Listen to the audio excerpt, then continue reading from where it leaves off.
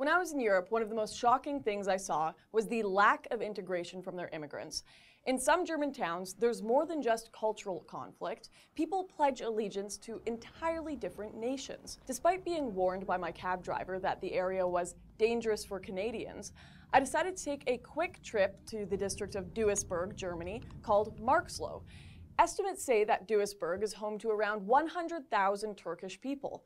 In a city of a population that is just under 500,000, that's a pretty big demographic. And it shows. When I was walking through the town, my jaw was dropping. I could not believe what I was seeing, and that I was still in Germany. There were cars everywhere with Turkish flags, windows with Turkish flags, and giant Turkish flags hanging from buildings above stores. Everyone spoke Turkish, and the stores prominently featured Turkish goods.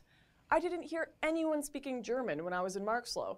I think I saw a grand total of 2 non-Turkish people. How can this even be considered a part of Germany anymore? These people are not only not integrating, but they openly commit themselves to another country. It almost felt like a turf war. Like the Turkish people there were claiming the land as their own, like any group of people would do when they conquer a city and put up their flag.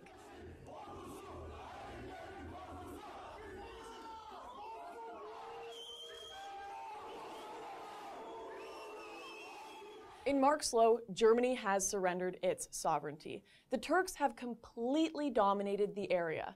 There were few German flags left in Marxloh, and when I did see them, they seemed like a sad little protest on conquered land, a harrowing symbol of the weary soul of Germany. Why else would you move to a country if you are in love with another? If you are so obsessed with Turkey, why not stay there? If you have no intention of being a German, why not move back? Germany is being conquered culturally, quite literally. And as immigration increases and Germany leaves its borders open, the borders of these enclaves will expand until the country is unrecognizable.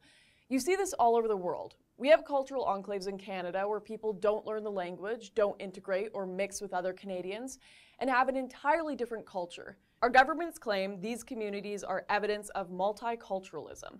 But when you go to these enclaves, there is no evidence of integration. It is just segregation. And this fragile equilibrium cannot last for long. Thanks for watching. Don't miss my show Standoff by clicking here to become a member.